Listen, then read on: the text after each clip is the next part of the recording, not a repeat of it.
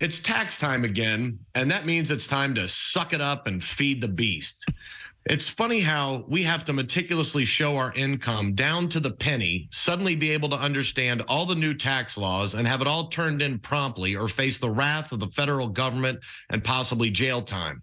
But the government doesn't have to explain or be held accountable for what they blow it on. It states in the Constitution the government's purpose as, we the people of the United States, in order to form a more perfect union, establish justice, ensure domestic tranquility, provide for the common defense, promote general welfare, and secure the blessings of liberty to ourselves and our posterity.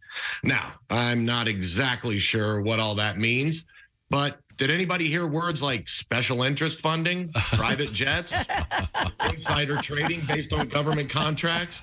No, but that's exactly what our asshats do.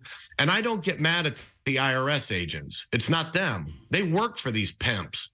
Every time the government blows their wad on a back alley craps game, they're like, we need 87,000 more hoes to hit the streets and get my money.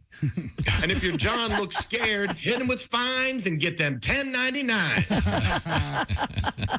And why does the government spend our money on stuff that doesn't at least try to benefit everyone? Special interests are just that, special. We're close to $30 trillion in debt, and we're only paying the interest payments. If you're in debt up to your eyeballs and your kid wants to go to clown college, you don't take out a bunch of credit cards to pay for it knowing you can only afford the interest. The rest of your family won't eat. And if your little clown becomes the next Ronald McDonald, he ain't coming back. He's got new clown friends. While everyone else is hungry, he blows his paycheck on big shoes, a squirt flower, and a car that holds 16 people. Now, I do believe in services for those in desperate need, but we have to keep that in check. If you're able to work, you should. We need to get physicals or a checkup or something before you get the money. If you can run full speed pushing a grocery cart down the sidewalk, you can get a job doing exactly that at a grocery store. But if you think the grocery cart is a spaceship and you're delivering an invisible bridge troll to the planet K. Roger, we need to help that dude. And in turn, that helps everyone. Mm-hmm. I just feel like we've taken our eye off the basic fundamentals of what the government's job is.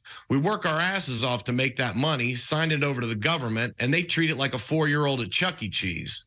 And if you work for the IRS, I want you to listen to my words clearly.